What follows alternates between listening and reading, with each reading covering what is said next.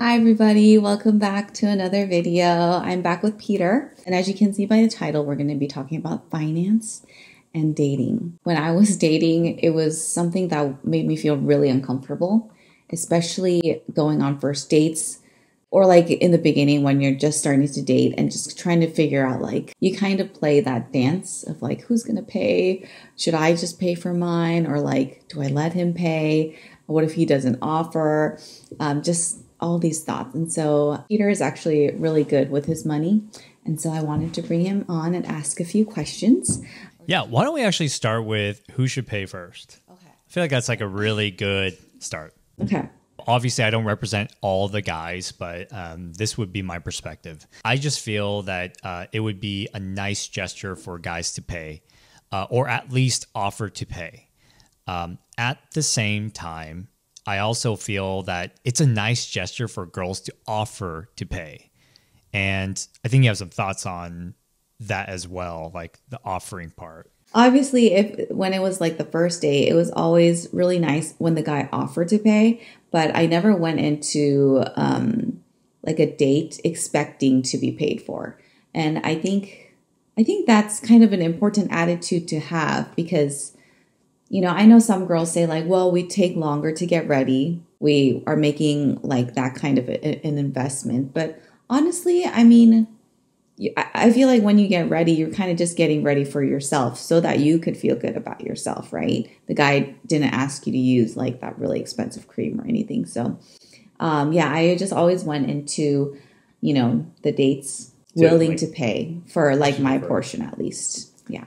Yeah. So, okay. So just let's get super practical here. Like you're eating and then the person comes up with a check and usually the waitress or waiter, they usually give it to the guys, right? Yeah.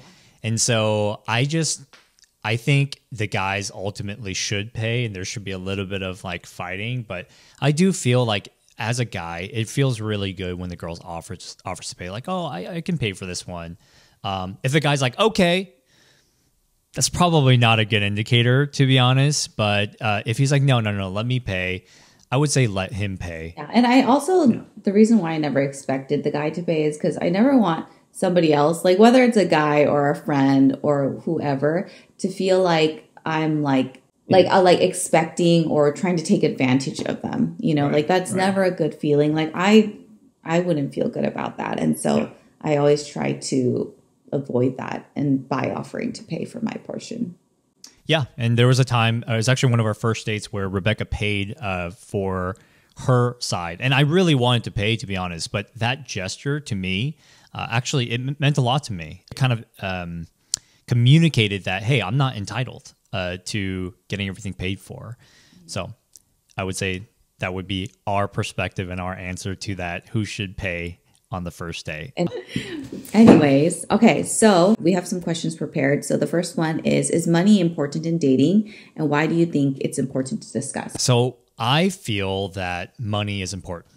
And I feel like there's a stigma around girls being considered gold diggers for caring about money.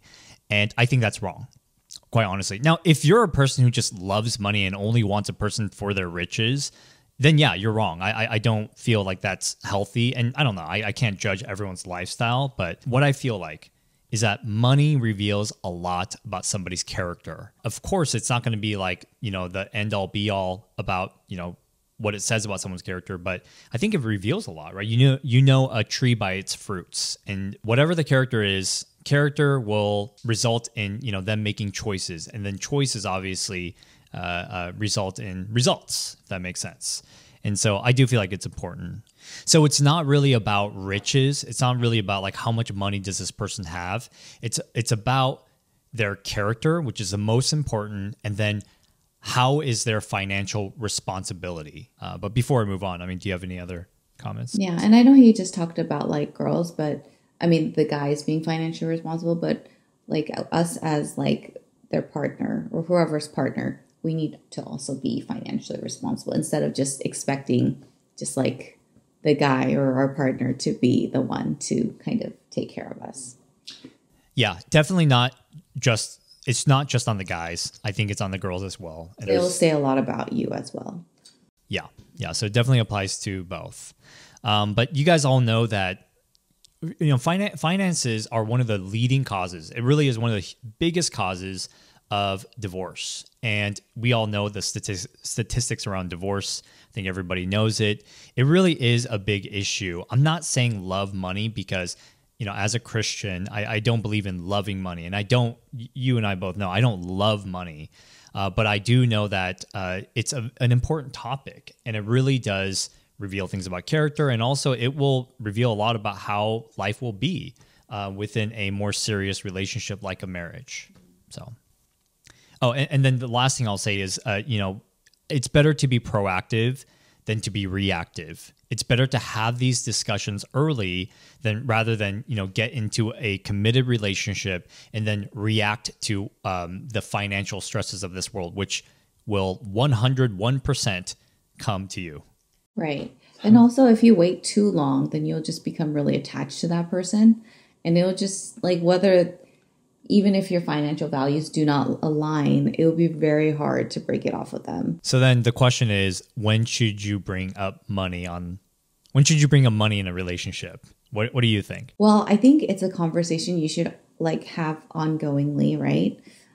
So maybe not on the first date because that is a lot. But once you kind of realize, I really like this person and I could see myself getting more serious with them, I feel like it is something that you could bring up. Just hey, what are your thoughts around money and finance? What are your financial goals? What are you doing to achieve those goals? And also share with them your perspective as well. I think that it's important to do that because it'll just kind of help you to see if you're financially aligned. Right. Yeah. Right. Some things that I would personally bring up when it comes to money. So the question is, okay, when do you have this topic? Sounds like it's more when you are a little bit more serious, right? It's initially you want to make sure you have that chemistry. It goes with the chemistry, the attraction. And then if you seriously look at this partner as a potential long-term partner, then you want to start having these more serious conversations. And then the question is what kind of questions should you ask? And you touched on some of them. I think you should ask some of these things. I think these are very important. How much debt do you have? That's a really important thing because debt doesn't just go away. These things don't magically go away. Debt stays with you until you pay them off. And so that will 100% affect your lifestyle, affect your, how you're able to raise your kids or give your kids a certain lifestyle, right? Do you budget? What's your plan to pay off the debt? Do you want to buy a home? Do you guys want to be homeowners together? You have to plan for that, right? Do you even want kids? Because if you don't want kids, that may change things a little bit. Then what's your plan to increase your income? What's your current job? And then what's your plans to increase that? And then do you want to be a is there an expectation of being a stay-at-home partner? Let's say I, as a man, want to be a stay-at-home partner and let you, be the breadwinner. It's okay, right? It could be vice versa or whatever, right? What are your financial priorities, right? Do you care more about vacations or do you care more about having a nicer home? Because, with our limited incomes and with how, high inflation is, we have to choose one or the other, right? So. What do you think? And I think these are questions that I've never thought about when I was really young and, dating. But as you get older, I think it's actually a very good and healthy conversation to have.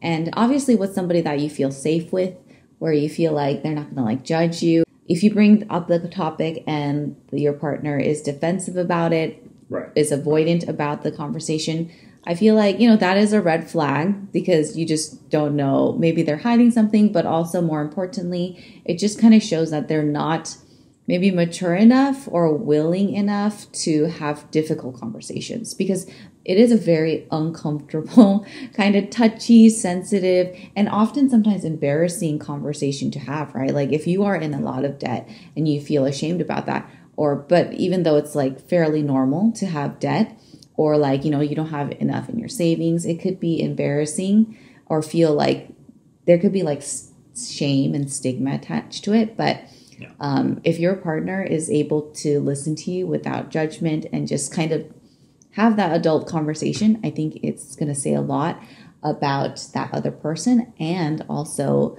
the potential success that could come from that kind of like healthy dynamic. Yeah, and I think defensiveness is actually, it's one of the four horsemen. I don't know if you guys know John Gottman. He's like one of the gurus, data scientists around marriages, and he talks about how defensiveness is one of the four horsemen that one of the leading causes of divorce, and so that could actually be a red flag if they're super defensive about it. Kind of like Izzy from Love Is Blind.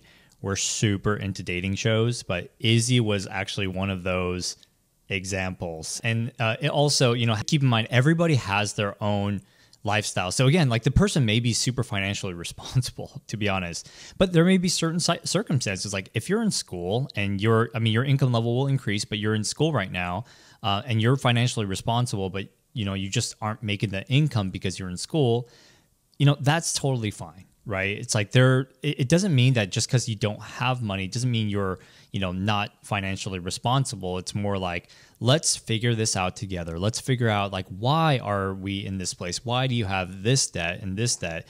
Is it because you're financially irresponsible, or is it because, you just had to do this to, obviously, survive while you're, going to get a higher income job or something like that. Right. And so like, just like their attitude and willingness to work with you, work with one another on this topic and issue, because everybody's circumstances is different, like Peter said.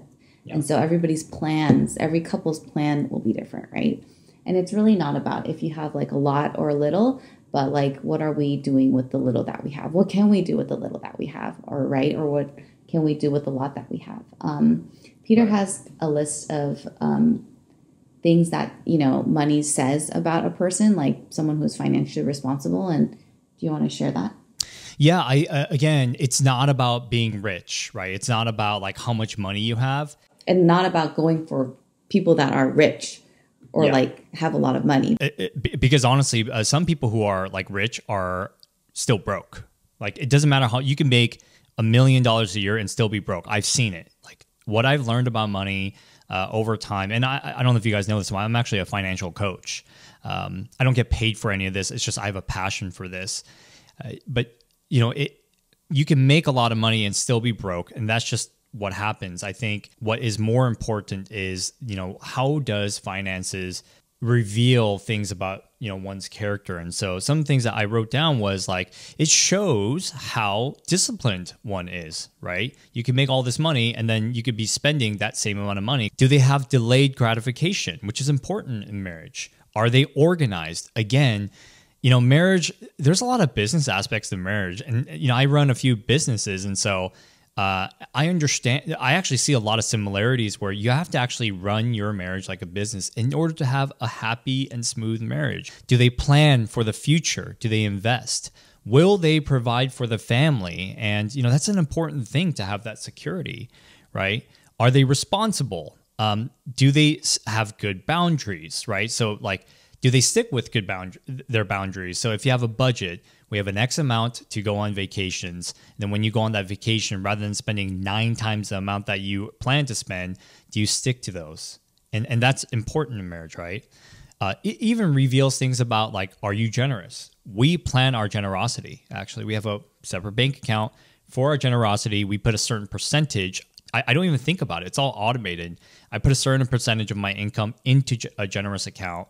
And you could see exactly how much generosity, we indulge in, right? And then do they pay back debts, right? I think that's really important. It says a lot about your integrity. Are you a person who, pays back what you owe to another person because, because we're supposed to, right? That's actually a normal thing, even though in America we're so okay with being in perpetual debt, or we're so easy to like declare bankruptcy, but that's actually not a thing of integrity to not pay debts. So yeah, so I would say that there's a lot of things that money actually does reveal. Again, I don't want to make it seem like it's like a 100% indicator, because there could be a reason like my mom could be in the hospital and I had to pay for her medical bills. Like, I'm financially responsible, but I had to pay for my mom's medical bills, right? So, but honestly, like I said, you know a tree by its fruits. It does reveal some things, and it gives clues, I would say. So I think it's important. There's like a lot more that we could touch up on, but we didn't want this video to get like so long. So is there anything else that you want to touch up on? Yeah, I would say, guys, just letting you know, I started budgeting. I had a very bad financial circumstance where I was so broke. I'll probably explain that in a different video, but I've learned to be financially responsible through brimstone and fire. And so I started budgeting when I was way before I got married. And let me tell you, I am experiencing so many benefits of having budgeted and learning budget. It's not easy, right? Like, it's not easy to budget. But having learned that skill over several years and then coming into marriage with that skill, I feel like is one of the, again, like, the thing is, when you're in financial distress, like, you wonder why your marriage is like, you're always fighting all the time. When you're in financial distress, you have insecurity. For girls more than guys, probably. But when you have the insecurity, the best side of you doesn't come out. Actually, one of the worst sides of you come up. So if you're wondering why, it's like, okay, out in the surface, you're fighting a lot and there's a lot of marriage problems. Well, look behind the scenes, look at the core. It's probably, a lot of it actually has to do with finances, right?